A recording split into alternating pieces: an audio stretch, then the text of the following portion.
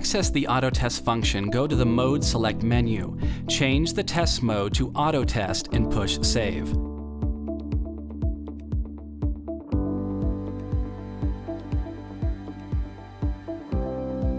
To set up the Auto Test, select Setup from the main menu, then push Auto Test. Select Auto Test Timer.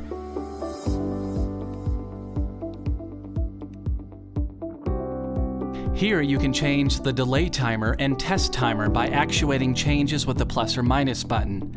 Save changes with Save button. Select Auto Test Parameter to set up your background limit, external trigger, and reject mode.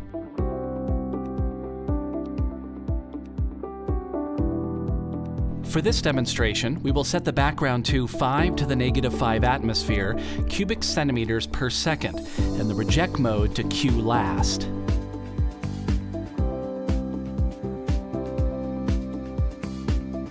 Push Save to continue and the Home button to return to the main menu. Now you can begin testing by pushing Start or Stop.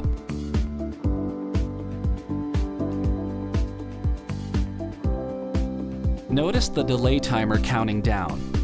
After the delay timer counts down, you will see the test timer counting down as well. When the test is complete, the test result will be displayed. Notice that this test resulted in a pass. This is because the final leak rate is less than the set point value. Now we will demonstrate what happens when a part does not pass the auto test.